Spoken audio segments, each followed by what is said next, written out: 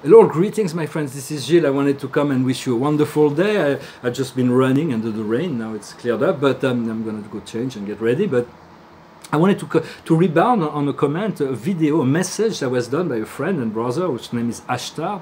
He's an ascended master, a great ascended master, a good friend, who's made this message. I felt it was specially made for me, but I thought I'd rebound on it. And it is about connecting to that matrix of Pablo Picasso. Pablo Picasso is an energetic matrix. It is a creative model of energy. Everybody can tap into it. It is a manifested genius. It is a new vision, an expansion towards new possibility. It is open to all. You are Pablo Picasso. You are the expansion of the world through this new possibility. You are that essence, that energy, that connection. Pablo Picasso is an algorithm. And it is expanding the light of creation beyond that which man was. It's expanding beyond the box, beyond the conceived notion. It is the creative genius, the power of destruction and recreation of the world. And so it is a powerful force. It is a quantum field. Through the quantum field, it is available. It is for the dynamic of Pablo Picasso. Pablo Picasso needs you, just as you need Pablo Picasso to create this expansion towards infinity.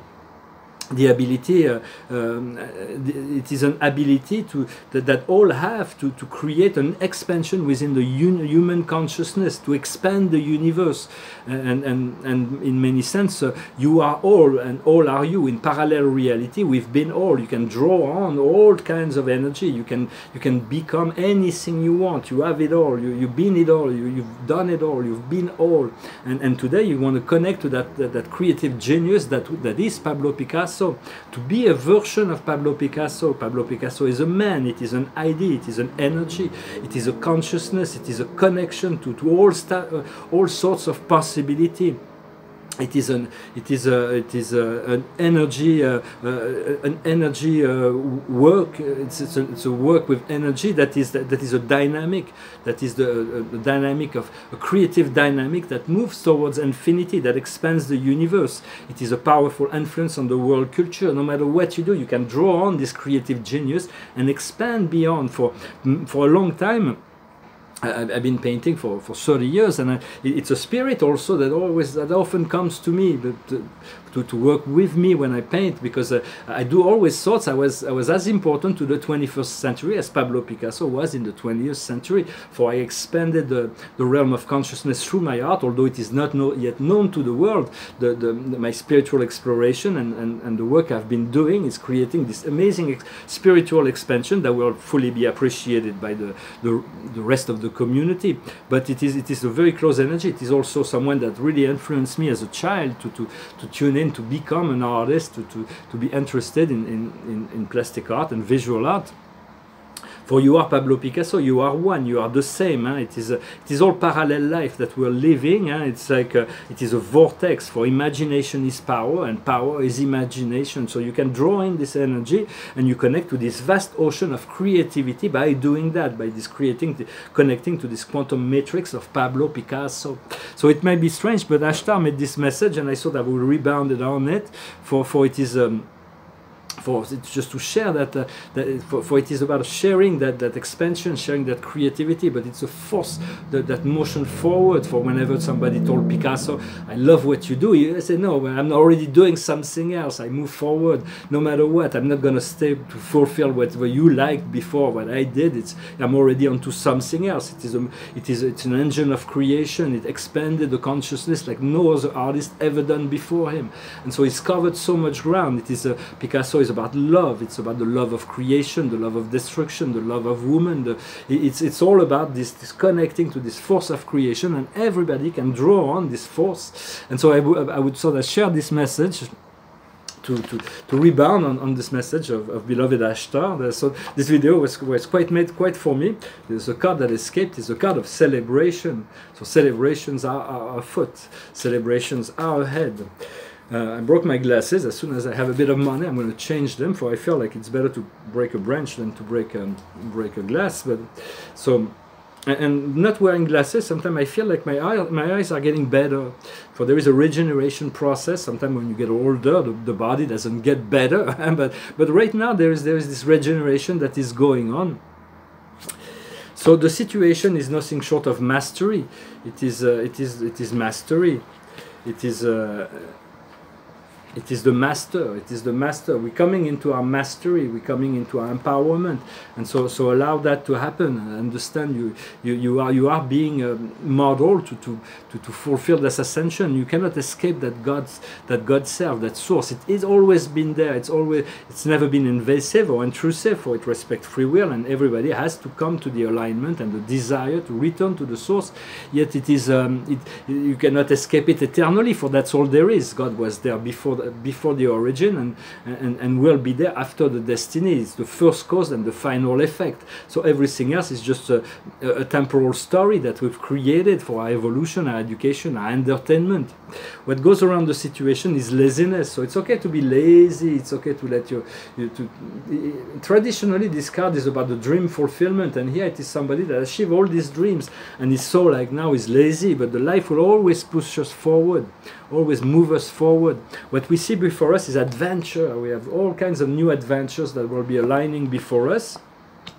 What we have in our subconscious is innocence. We have cleared up all the chakras from the karma. We've cleared up all this karma, all this. We have moved into a state of innocence instead of purity. We have allowed ourselves to free ourselves from judgment. Yet there is still things to, we will see what's coming up is kind of contrasted to that, but we've already been forgiven in truth by the source, and right now that's where we are the source, we are at the source. It is this creative potential, putting our hand on the light. What's coming up next is the fine, right in the around. Is letting go of the guilt. The guilt and blame and shame is absolutely unnecessary. We have to let go of that, because otherwise there is absolutely no need for that. And this comes because of morality. We have this judgment between right and wrong. We want to judge those things are right, those things are wrong. And so the more we are severe in relationship to those things that we consider right or wrong, the more severe life will be in relationship to ourselves. So we want to let go of that principle of morality and see all things as love, for all is love, no matter how distorted. And the love will manifest and make itself shown once we let go of that dualistic principles, and then we're going to reach that level of success.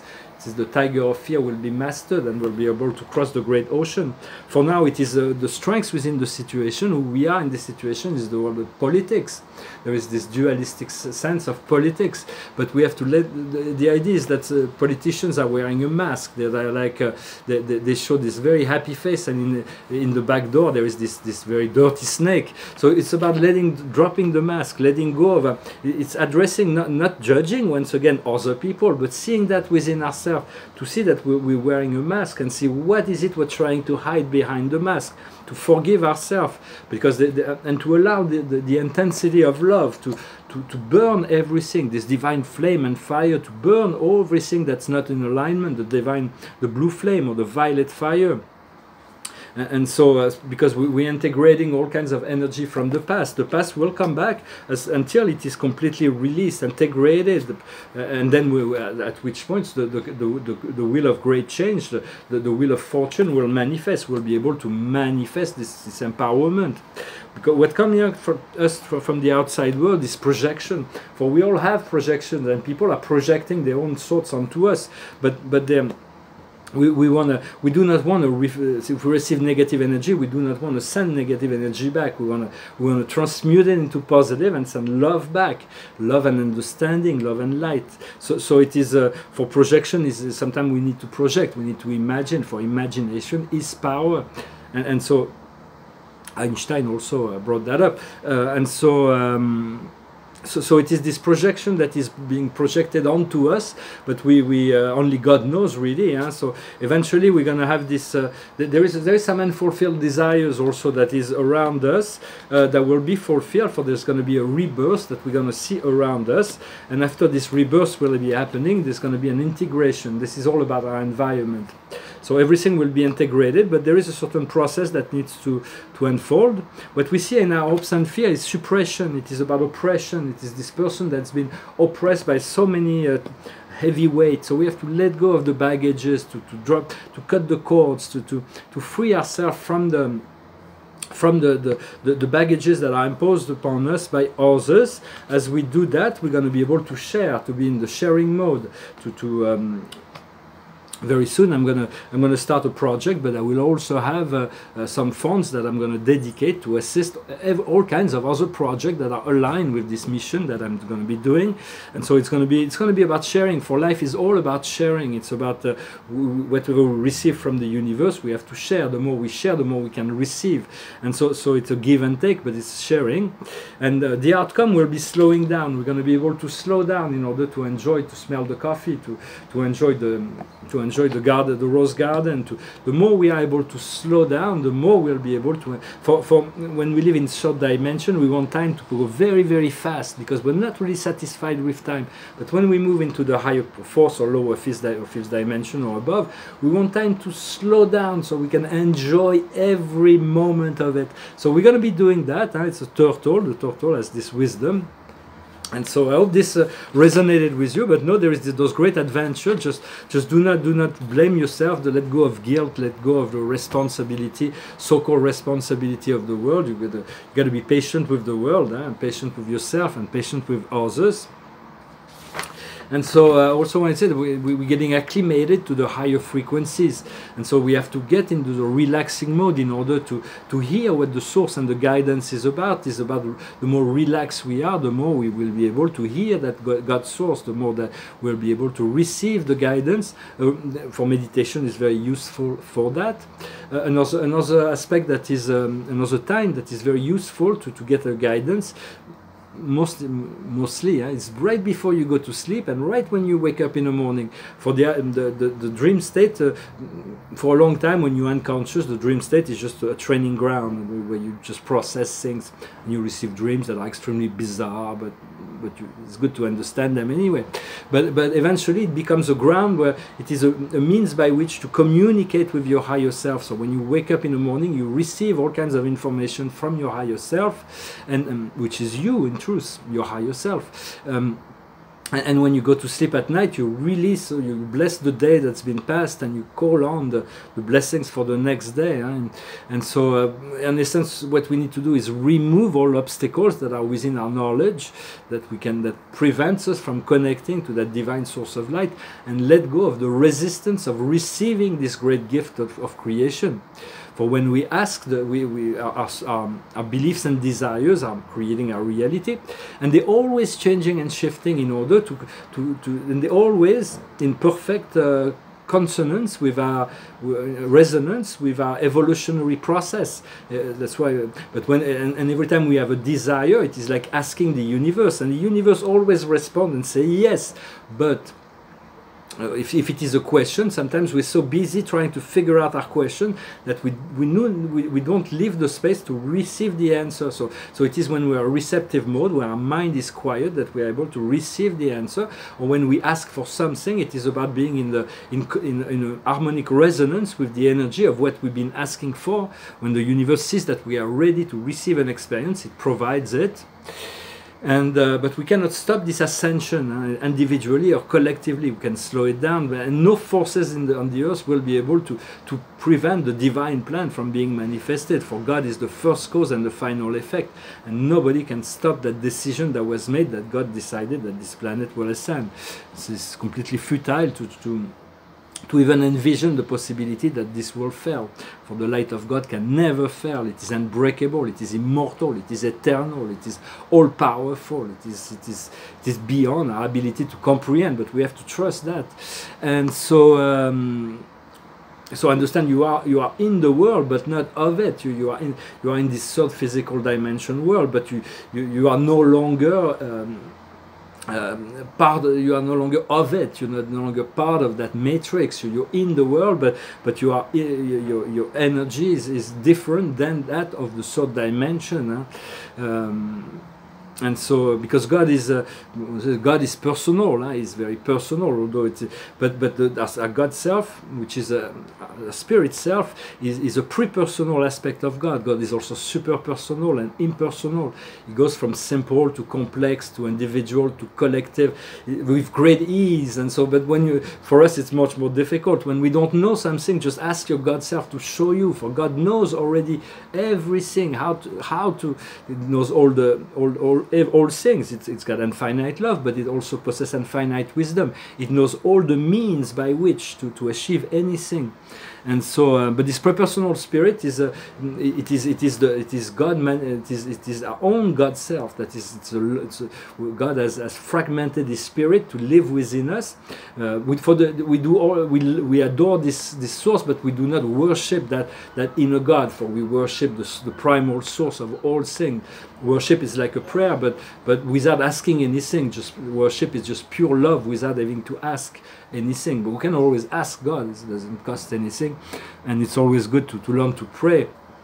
And so so we do not want to deny our gift and talents. Whatever God has given us, it is for us to continue to cultivate and appreciate. And if darkness or shadows or anything dark comes into your mind or your reality, do not give it power. Just acknowledge it, but do not dwell into it. Do not identify with it. Let it pass. It will be easier. But we're learning progressively to become master of ourselves, to allow to master our thoughts, to be also master of our desire, to master that ego personality. And so I'm going to have to change my glasses whenever I have a bit of money before me and I can see a little bit ahead. I'm going to change those glasses. For all will come very soon. I'm not. Sometimes I worry a little bit because what I've been through. I have to forgive myself for the experience I've been through. For those who followed my video, it's been completely insane. But now I feel like I'm kind of eagerly ready to receive this great opening, this great festive abundance that is coming. I'm going to sing the love song and then pull one more card. It's a song to finish. It's a song that reminds me of my time when I lived in. I think I was living in Denver when this song came out. It goes called "I'm Gonna Be." When I wake up, well, I know I'm gonna be the man who wakes up next to you.